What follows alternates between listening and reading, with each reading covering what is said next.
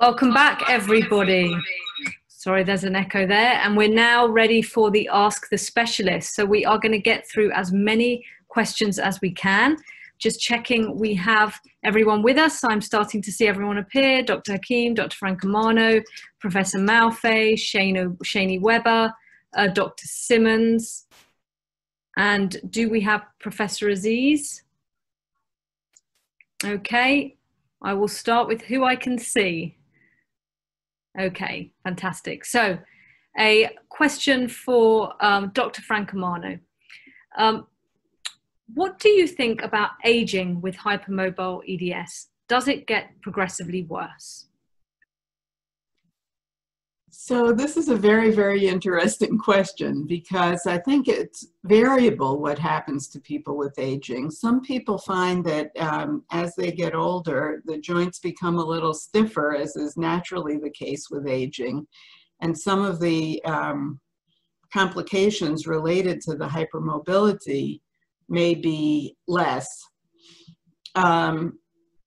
I've had other patients who've had experiences where their symptoms become more pronounced with aging. So it's a variable thing. And I think it's important for us to understand what are the factors that help people do better with aging and to try to encourage them to do those things that will improve their quality of life with age. Thank you. Now we're going to go to Dr. Simmonds. Is using a chiropractor advised against for EDS patients? Say advising against. Can you hear me? It's a little bit muffled. That's better. Is this any better? I'll put my other plug in. Hope you can hear me a bit better now. Yeah. Okay. So this is very interesting. And it's a very good question. I wouldn't advise against a chiropractor. I think there are many excellent chiropractors. I think it's important to understand what the chiropractor is offering. So if you think that chiropractic, or if the chiropractor is offering manipulation, a passive form of intervention, and offering an adjustment, if you like, to joints, then that can be controversial here. Because the most important thing with hypermobility is the control of movement. This is a movement condition.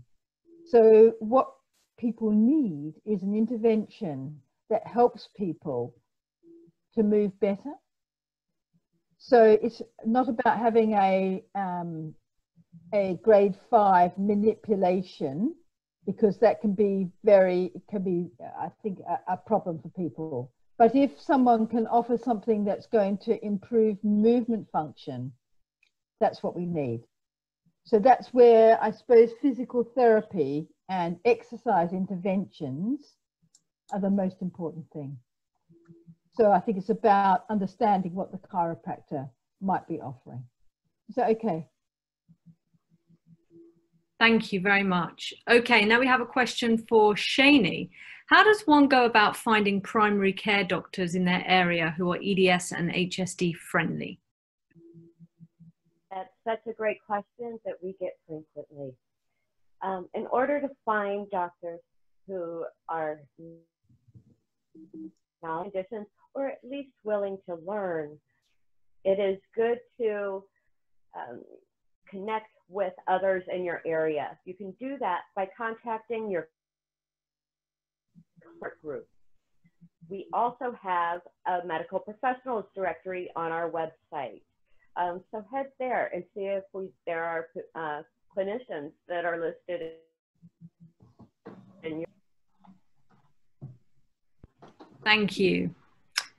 Okay, and I think we may have Professor Aziz with us. Professor Aziz, can you hear me?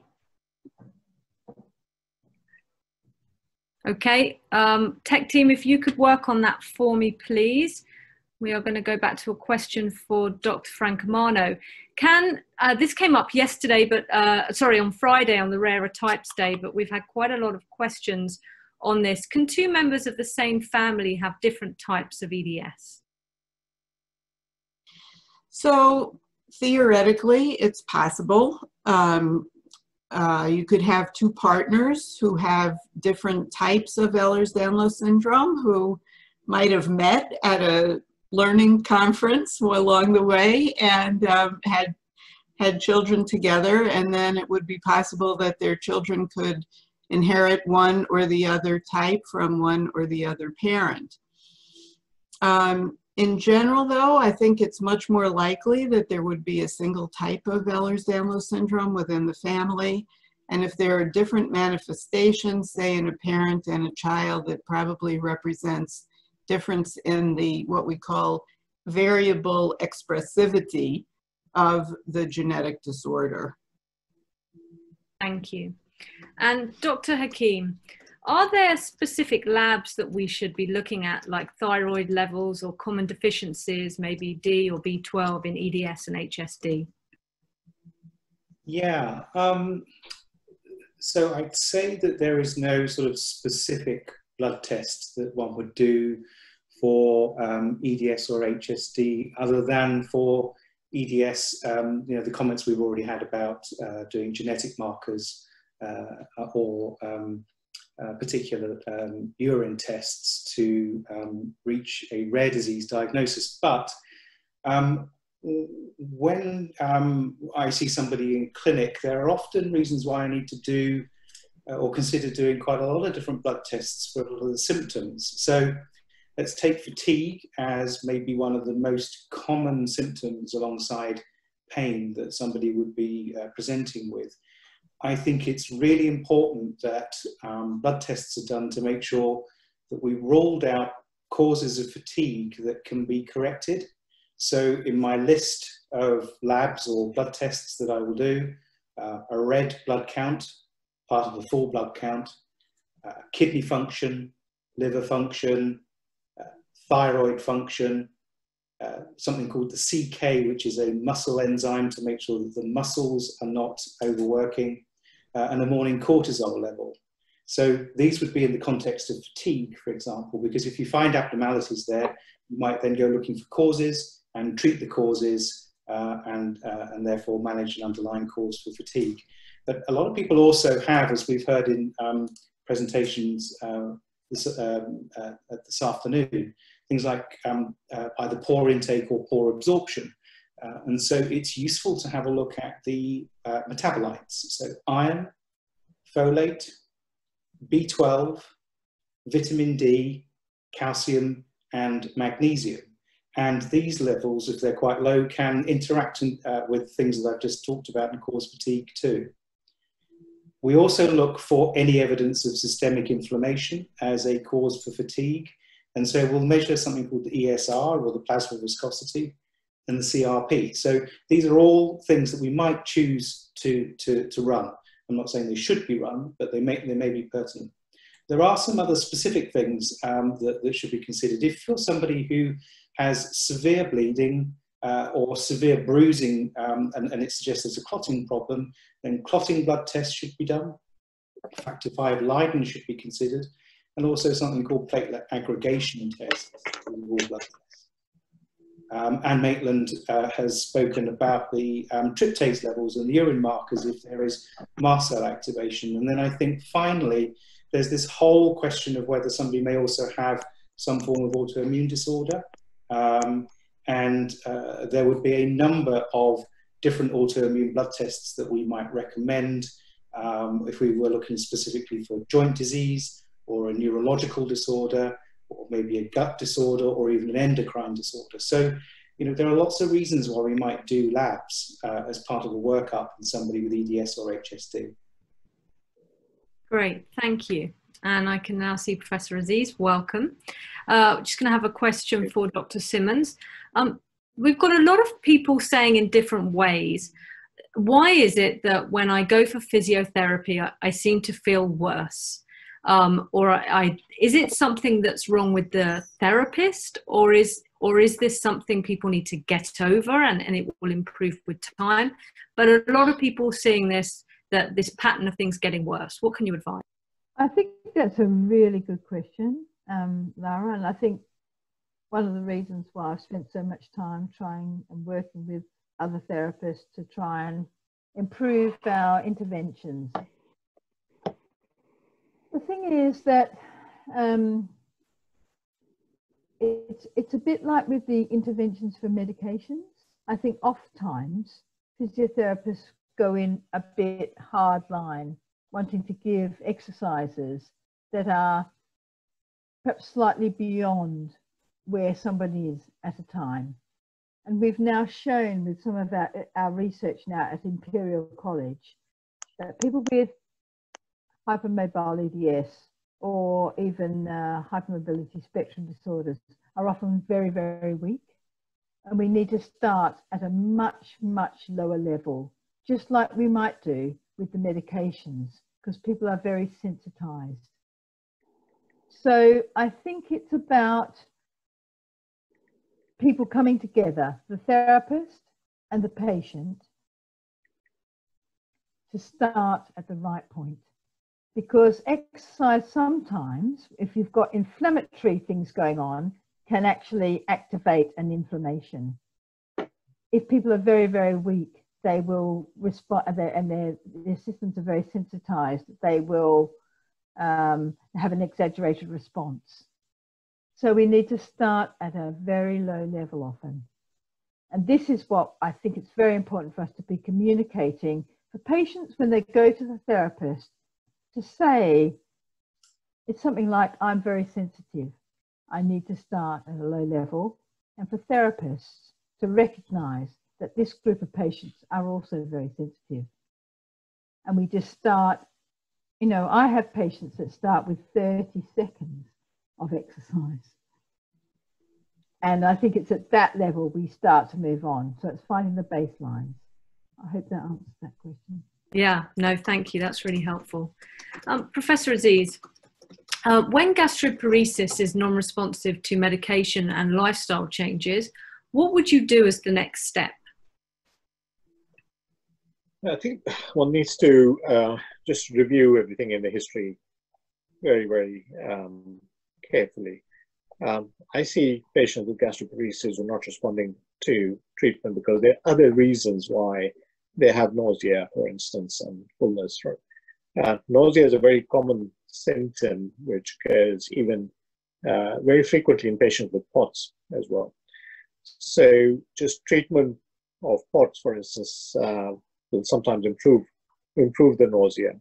Similarly, severe constipation can often have a back-off effect on the stomach as well. And therefore, treating the constipation may help. But if you've tried all of that and nothing, if it is really a situation where medical treatment has failed in every respect, then the next step is usually to try Botox injection to the pylorus. Now, if you look at the data on this, well, initially there was quite a lot of enthusiasm for use of Botox into the lower end of the stomach, where it opens into the small bowel. However, there was a large multi-center study which did not show efficacy, but we do see individual patients who respond. Beyond that, if things are still not improving, we may have to consider gastric electrical stimulation, also described as gastric pacemaker. But my experience, unfortunately, in EDS patients is not great with the use of gastric pacemaker. It's an option. One needs to think about it carefully, but one also has to be realistic that it's not as effective as it is in some certain other conditions, such as diabetic gastroparesis. And the next spectrum in terms of if nutrition is really being impaired, weight loss is occurring, then one has to consider enteral nutrition, artificial nutrition in the form of either direct feeding into the stomach or the small bowel are options that sometimes need to be considered. But those are more severe cases and more extreme end of the spectrum. Thank you. That's great. And a question for Shani. How time-consuming is the Echo Advocacy Program? Would it be possible to complete it during a semester of school or college? And can you let us know when the next cohorts will be running, because it's currently showing full up on our website?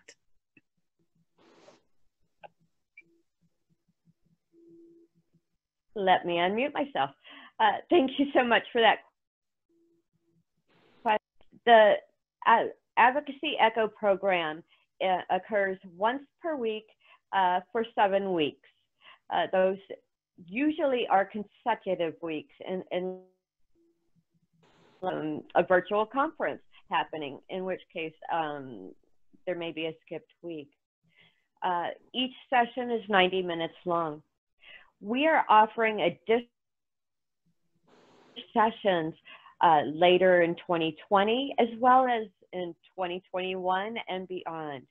We have been blown away by just how many people raising awareness and doing advocacy work to increase the care that those that have these conditions receive. And so we have a wait list. We are going to keep doing Advocacy Echo until every person that wants to take this program is able to. So thank you for that question, and I hope that you can join us. Thanks, Shani. We're having a little bit of issues with your Wi-Fi connection, so apologies for that. Question now for Dr. Hakim. Can you please address the need for sleep and how much is really needed? Right, okay. So I think a lot of people ask how much, but I think I would probably start with not quantity, but quality. Because I get a lot of people say to me, for example, well, I had 10 hours sleep and I still feel awful. And the thing is, I don't think it matters if you have 5 hours sleep or 10 hours sleep or 15 hours sleep. If it's not good quality sleep, then you're not going to get the refreshment that you need. So there are natural averages of 6 to 8 hours that most people would need. But when people tell me they have trouble with their sleep, I think there are lots of things to explore.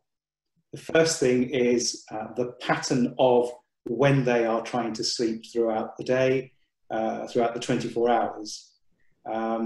The second thing is sleep hygiene. We are thinking about things like, is the room the right temperature? Is it quiet? Have you just spent the last 2 hours working on your phone or with electrical equipment rather than maybe reading something light from a book or listening to some music or radio? So is there too much stimulus? Those sorts of things in terms of, sort of sleep hygiene. Even, unfortunately, partners in the room with you who might snore and keep you awake. All those sorts of things that are really important to explore about what might be disturbing sleep. Then I think it's important to think about some of the medical issues that might be disturbing somebody. So pain is an obvious one. If you go to bed in pain and you are woken up throughout the night in pain, then obviously you're getting a very, very disturbed sleep. So trying to identify both medicinal and non-medicinal sort of tricks, techniques for trying to control pain. Some people even find that they dislocate in bed at night. So are there ways that we can actually stop these things from disturbing you and waking you? Very interestingly, and Dr. Alan Pasinki has this in one of his wonderful talks, which is one of our webinars on the website. There's this issue of people just gradually going along the night in a very, very shallow sleep, being almost woken up with a very, very fast heart rate. So there are lots of medical things that we need to think about. And of course, sleep apnea is another one to think about, which was discussed with Dr. Bascom yesterday. So quality of sleep is fundamentally important, and there are lots of things that can interfere with it, and those are the things that should be explored.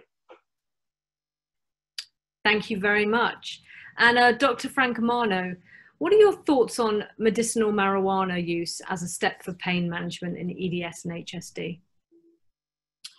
That's a really great question. I think there are a lot of people who are finding that medical marijuana has been a really helpful adjunct to their pain management regimen. Unfortunately, accessibility to medical marijuana really varies depending on where people are geographically. So it's not available as an option to many people. In the US, there are some states where medical marijuana is not yet available. However, CBD, which is one of the active ingredients in medical marijuana, is also manufactured from hemp. And in the US, at least, hemp-derived CBD is available over the internet, and you can buy it over the counter. And many people find that CBD can be helpful not only for pain management, but also for GI symptoms, for anxiety, and for help with sleep. So I think medical marijuana and CBD both can really have an important role in managing symptoms for people with EDS and HSD. Perfect, thank you. And Dr. Simmonds, do patients with EDS and HSD need more time to recover after exercising? Great question, really great question. So our emerging research has shown us that people with symptomatic hypermobility are between 12 and 16 weeks weaker than those without HSD or HEDS. So I think we need to think about that. We've shown that actually people with these conditions strengthen at the same rate, but they often start from a lower baseline. So I think what we need to see here is that actually it potentially takes between 3 to 4 months longer because they start from a different baseline. And so this is the message to any of the therapists in this audience, and also to the patients. Actually starting from a different starting point. And so we start at a very low level, that we start very gradually, because people are more vulnerable when they're weaker. But we take them through this process, and yes, it does take longer, as far as our research suggests so far. Thank you. Professor Aziz, how is leaky gut diagnosed and treated? Very good question. There aren't really very good clinical methods of diagnosing them routinely, and most clinical laboratories and hospitals actually do not have the diagnostic tests available to them. There are quite a few research-oriented tests that are available, and the most common one that is used is called the double sugar test. So you take 2 sugars and then you see how much sugar is absorbed and then passes into your urine. Therefore you measure urine over a long period of time to see how much of the sugar has come through, and that gives you an idea of the absorption of the sugar. And there are a couple of other very research-oriented blood tests as well, such as zonulin and so on, which can be considered. But none of them are really in standard usual hospital laboratories are routinely available, because they are considered experimental and very research-based. Another method of looking at the leakiness of the gut is to take a biopsy and examine that for the tight junctions. These are junctions, proteins that hold cells together. And in leaky gut, these tight junctions are damaged and there are more spaces between cells. But again, very research oriented. But if at all, there are some labs in the nutrition medicine field that offer the double sugar test. So that's probably the test that is most easily available.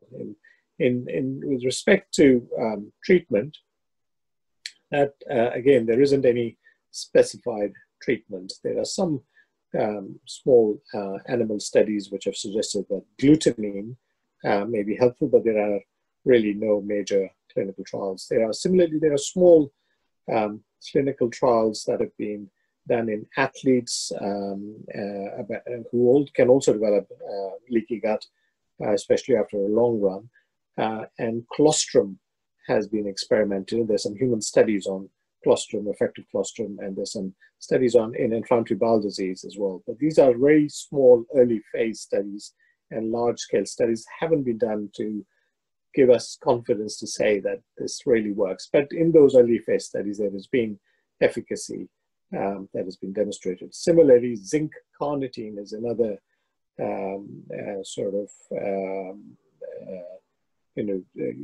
medicine which is available through health food shops, and there are small clinical trials in humans which show that it may have efficacy in inflammatory bowel disease and so on. But again, they are very early phase and they're not at a stage where they can be routinely recommended for use. So the main gist of what I'm trying to say is that there is some progress there. There is progress in trying to understand leaky gut. We are currently, for instance, doing a study of vagal nerve stimulation to see whether that has an influence in leaky gut. So there is work going on, but there isn't really any clear treatment that has emerged. But one of the most important aspects is to try and find out what is the trigger for a leaky gut and manage that. For instance, celiac disease patients get a leaky gut. In patients who have some form of inflammation in the gut, that can lead to leaky gut. And while it's not been proven, but certainly people with lots of allergies, even patients, children with asthma, eczema, etc., have been shown to have not just leaky skin, but leaky gut as well. So trying to manage a potential cause of the leaky gut is also important. But there's a lot of work that needs to be done in this field. Thank you very much. And now question to Dr. Hakim. Do tissues weaken over time with EDS and HSD, causing increased issues such as hernias and prolapse, or does increased wear on already weak connective tissues cause the increase in issues? Right, probably both of the above, I imagine. So yesterday I spoke in my talk about this concept of time and how things appear over time. So clearly there are different environmental pressures on tissues at different times in our lives. And I think our tissues also just naturally get weaker as we get older. Our muscular ability gets weaker as we get older, etc., etc. So let's take, for example, something like weakness in the pelvic floor. There may be a vulnerability there from a very early age, which is related to the connective tissue problem, but it needn't manifest itself necessarily until maybe later on, perhaps during pregnancy or later on in life when we already know that there is an increased risk of prolapse and other problems such as urinary incontinence. So we have both the natural aging process that happens to everybody and probably an increased risk in the existing tissue fragility in somebody with EDS. The two are going to be combined. Thank you. And a question for Dr. Francomano. Is Tenexin B gene testing available? And what is, obviously you may know in the US, but the approximate costing for someone to be able to do that privately? Oh, sorry, Dr. Francomano, you're on mute. Thank you. Sorry. The Tenascinex gene testing is a particularly challenging gene test because there are several copies of that gene in the genome, and only one of them is actually an active form of it. So we have several what we call pseudogenes related to Tenascinex, and it makes the commercialization of that particular test very challenging. So I am not aware right now of a commercially available Tenascinex test in the United States. I may be mistaken. If anybody knows of one that I don't know of, please let me know. It's being done on a research basis in a number of labs, but I don't think we can do it commercially right now. Thank you. And question for Dr. Simmonds. Lots of questions surrounding massage. What is the right type of massage, and is it helpful when physical therapy isn't enough, or can it be harmful? Well, I would say that massage is part of physical therapy. So I think it's all part of the physical therapies. And massage can be incredibly helpful. And who's providing that? I think people can draw on a wide range of people who can provide it. The reason why it's helpful is because for many people who are hypermobile, they will have spasms in muscles. The spasms are there potentially because of pain, or there'll be spasms there to protect joints. And what happens is you get centers of sensitivity, trigger points. So massage can be very helpful for relieving this muscle tension that is often there, which is often developed to protect the unstable joints. What's important, if you are having massage, you also need to be doing the exercise to improve the strength and stability around joints. So yes, it can be helpful, but always get it alongside someone who's also able to provide some kind of exercise intervention, which can help to get this kind of balance between muscle tension and strength. I hope that makes sense. Does that answer that Thank question? you. Yes, that's great. Thank you. Now a question for Professor Aziz. Is gastrointestinal bleeding found more often in the EDS and HSD population? Not really, no. There's no indication that gastrointestinal bleeding is more common in HEDS patients or HSD patients compared to other groups of patients. We've actually just completed a study jointly with colleagues in Maastricht, looking at whether patients with HEDS and HSD complain of more pain, complications, perforation rates, etc.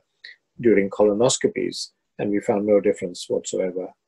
So I don't think that this is a problem for HEDS and HSD patients. But of course, vascular patients, etc., there would be an increased risk. Thank you. And question to Dr. Hakim, is there a benefit to having an HEDS or HSD diagnosis? And are both conditions treated different medically? So this, I think, is picking up on the conversation that we're all having at the moment around the concept of a spectrum and a particular sort of cutoff point as a consequence of the criteria for hypermobile EDS versus HSD. We are all, I think, commonly of the same view that we recognize that the plethora of comorbidities or related conditions can occur in both groups. And so it does beg the question, what is the difference? When it comes to treatment, we also, I think, are very much all pretty much in the same mind that we use the same kinds of adapted treatments for both groups. That said, many of the things that we use in our treatment armory, for example, pain medicines or treatment for POTS or orthostatic intolerance, for example, are actually borrowed from our knowledge of how they work in other conditions. They're not based on any studies in any patients across the whole spectrum from HSD to HEDS to rarer types of EDS. So when we talk about treatments in this way, even adapted treatments, we are using the same armory for all of these conditions. So why have them separated? Well, one of the perhaps key arguments for continuing to work with patients in sort of two different categories is that if we do identify over time that there are particular mechanisms that might be causing the pathologies that we see in these conditions, they may be different between different patient groups. And that difference might actually drive us to identify new novel treatments that we don't have in our armory at the moment, or indeed to identify kind of new genetic markers that we don't know about at the moment that might tell us more about the pathology that's driving the condition. That doesn't stop us from doing studies that study patients with HSD and their response to treatment, and patients with hypermobile EDS and their response to treatment, and demonstrating that they're both the same, and therefore bringing them together and saying they should all be treated in this way. Or doing the same study and demonstrating that actually there are differences, in which case why, and how does that make us, how does that change the way in which we consider treatment in particular groups? So my guidance at the moment is not to be overwhelmed by the difference or the similarity, but to accept it's there and allow us to continue to look and understand if there are differences or not that might actually lead to some important variation in the way in which we treat people. Great, thank you. Now a question for Dr. Francomano. Do older retired EDSers need a genetic doctor, and what type of team do they need? Many were diagnosed late, don't have teams, and are concerned about the future elderly years when it's difficult to self-advocate. Such a great question. Before I get to that, can I just make an addition to the previous question that I answered? The Tenacinex question, I did a quick look, and there actually are 3 laboratories in the US, Ambry Genetics and GeneDx and Prevention Genetics, that are now offering Tenacinex testing. So that's, I would say, probably new within the last year. And if people are interested in the Tenacinex testing, they should seek help from a genetic doctor who can help order those tests. Now, in terms of building a team for older people with Ehlers-Danlos syndrome or hypermobility spectrum disorders, I would say that really the principles are exactly the same as they are for younger people, because the range of comorbid conditions that exist in the older population is very similar to what we see in the younger folks. So it's very important to have a primary care doctor who's really willing to be an anchor and to implement any recommendations from consultants. And then depending on the various comorbid conditions that a person is living with, to have specialists who can help in guiding the management of those various issues. I know Dr. Peter Byers likes to say all management is local, so it's very, very important to have people close to home, and put in a plug for our ECHO program here. If they can get their primary care doctor to participate in an ECHO program and have some expertise as a result of that in the management of the various comorbid conditions, it would be very helpful. Thank you very much. Thank you. And Dr. Simmonds, how do people know if they are overstretching? What is the best way to measure a stretch in EDS and HSD? Okay, so stretching is a huge topic for discussion here. Stretching is important because many of the muscles go into a kind of contraction. But it's very important that we undertake controlled stretching. So this means, So this means that whatever stretching is undertaken, it's actually very, very well contained. So when people stretch beyond, there are often stretching joints that are going, I suppose some joints are going very, very, very deep into their range and others aren't being stretched. So the stretching does need to be controlled. So I would suggest that you undertake your stretching initially with someone who can assess that. So when you stretch your hamstring muscles, for example, it's very easy to overstretch your lumbar spine. So you need to be very careful about what you are stretching. So I would say get feedback. If you're going to Pilates, that would be very helpful. Pilates instructors can really help here. Your physical therapist can help here as well. But it's not about just stretching everything.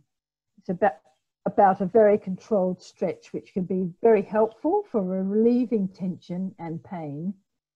But it's not a good idea to stretch everything. So it's very, very, very specific. Sorry, I've got hiccups. No problem. And Professor Aziz, could you describe the difference between slow gastric emptying and gastroparesis? Gastroparesis is basically a much more severe form of delayed stomach emptying. So you can have different grades of stomach emptying, mild to moderate to severe, and it's more the severe end of the spectrum, which I think is the better way of describing gastroparesis, because paresis means paralysis, whereas in the vast majority of patients, we don't see a stomach that is effectively paralyzed. It is slow in emptying. That, in my opinion, is an accurate way of describing it. You could also say that gastroparesis can be mild, moderate, or severe in its presentation. And some people tend to use that particular term. So these are terms that are used interchangeably. So you can say that all of this is gastroparesis, but it can be mild, moderate, or severe. Or the other alternative way, which I prefer, is because I feel that paresis is an extreme term. Paresis means paralysis, and I like to classify that as mild, moderate, severely delayed gastric emptying. Paresis we tend to see when there is effectively very little gastric emptying occurring over a very prolonged period, which happens. We see patients with hypermobile EDS and other forms of EDS have that, but that's not such a common presentation. Thank you very much. Dr. Hakim, is it possible for someone to have hypermobile EDS without a positive family history? Oh, absolutely. Yeah. I mean, the family history is one aspect that we will explore as part of the diagnosis. But I see a lot of people who present as the first member of their family. What I would say, though, is that I think a lot of members of families don't know that they actually have the signs and symptoms, or their diagnosis has been missed. So I sometimes get a history, and I can see some of my colleagues smiling and nodding, where somebody comes along and says, no one else in my family's got it. And then I take a detailed family history and the penny drops. And then maybe 3 months later, mum comes along and auntie comes along. And so absolutely, you could be the first in your family to be presenting, but there's likely to be other people in your family who actually got soft signs and symptoms or previously missed diagnoses. Thank you. Dr. Francomano, when identifying new types of EDS, what classifies something as an Ehlers-Danlos syndrome specifically rather than another type of connective tissue disorder? Oh, that is such an interesting question, and it's a difficult one to answer. I think we kind of think about the Ehlers-Danlos syndromes as a group of hereditary disorders of connective tissue that are primarily characterized by joint hypermobility, generalized joint hypermobility, or in some cases, in the vascular type, it's localized hypermobility sometimes, and also involvement of the skin. Those are the first two things. And then there are going to be, depending on the type, involvement of other organ systems. So I would say in order to classify a newly recognized disorder, it would have to be something that really has a prominent manifestation in the musculoskeletal system with joint hypermobility, and involvement of the skin to some degree. And then it would be up for discussion about whether those other manifestations in a newly recognized condition are unique enough to create a totally new diagnostic category for them, or whether it should go under the Ehlers-Danlos syndrome umbrella. And really, I think that's what our scientific symposium in Rome coming up will be doing, is looking at newly described conditions and saying, do we think it really fits within the umbrella of the Ehlers-Danlos syndrome, or does it belong in its own category or with another group of disorders? Thank you. That's really interesting. Dr. Simmonds, how do you improve proprioception? Oh, I love this question. I love it. So thank you very much to the person who's asked this question. Proprioception is about understanding where your body is in space. And understanding where your body is in space is actually practice. So moving is a very, very important part of developing your proprioceptive ability. So regular movement will enhance that. So any movement, if you're cognitive to it, will enhance it. So message tonight, today, wherever you are in the world, move mindfully, okay? And that will enhance your proprioceptive ability. So however you do that, think about how you move, and that will enhance your proprioception. Thank you. Professor Aziz, when diet change and medications don't help rapid gastric emptying and malabsorption is involved, are there other treatment options? Sure, I totally understand the question. I think gastroparesis and malabsorption are slightly different. They're both different conditions. You can have one without the other, and you can have both of them together for different reasons. For malabsorption, we've discussed the treatment for gastroparesis a few times in the question and answer sessions, but perhaps I can focus on the malabsorption side of things. One has to look at the cause of malabsorption. There are many different causes of malabsorption. Most well-known cause is celiac disease, for instance, which is a sensitivity to gluten. And you have a very reliable blood test for that. That will help to screen, and you stop eating gluten and your malabsorption will get better. There are other forms of malabsorption. Another common one that I see in patients with EDS is due to small intestinal bacterial overgrowth. The bacteria can break down the bile that is secreted by the liver to help digest the fat. And therefore, there is less bile available and you get fat malabsorption, which means that there are lots of vitamins that are fat soluble, which are A, D, E, and K vitamins that are also malabsorbed, and you can get deficiency of vitamins and so on. And there the treatment is to treat the bacterial overgrowth, and the malabsorption will go away. Then, of course, there are specific malabsorptions related to the carbohydrates that we eat. You've got lactose malabsorption and fructose malabsorption and sucrase malabsorption and isomaltase. So there are lots of carbohydrates that, because of lack of enzymes that help to absorb these. And one other cause of malabsorption is pancreatic enzyme insufficiency. If the pancreas secretes a lot of digestive enzymes, and if these digestive enzymes are not being secreted adequately, that can cause malabsorption. And there is a very straightforward stool test that can help to, called fecal elastase, which can help to diagnose that. And the treatment for that is to take digestive enzymes with each meal. So one has to look at the different causes of malabsorption to see what it is.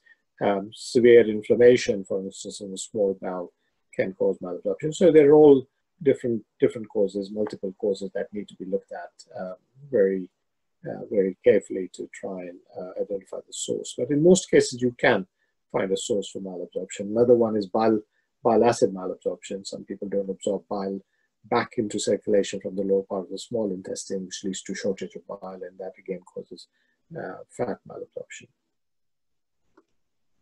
Thank you. And Dr. Hakim, I think this came up on Friday again, but it has come up a few times. Is there any suspicion that hypermobile EDS can be a mitochondrial or metabolic disorder? Yes, this did come up. I think, Claire, you might have answered it, but did you answer it, Claire? I did not, but I was on the panel that did. Would you mind, do you remember Francisca's response to this? So basically what we said on Friday was that because we've had so much difficulty identifying the genetic, underlying genetic contributions to the hypermobile type of Ehlers-Danlos syndrome, we kind of have to have a very open mind to all possibilities. And since chronic fatigue and low energy is such a common manifestation, and we know that the mitochondria are powerhouses in our cells and they manufacture the energy, the question about mitochondrial dysfunction does come up pretty often. So I know one of the things we're doing is making sure when we do the sequencing for the HEDGE project that the mitochondrial DNA will be included in that. I've had just a small handful of patients in my clinic who I would absolutely think have got a myopathy of some sort, and that the myopathy is the explanation for the majority of their concern, when I would otherwise think them to have hypermobile EDS. Only one out of those patients has ever come back having had a full workup with a mitochondrial disorder.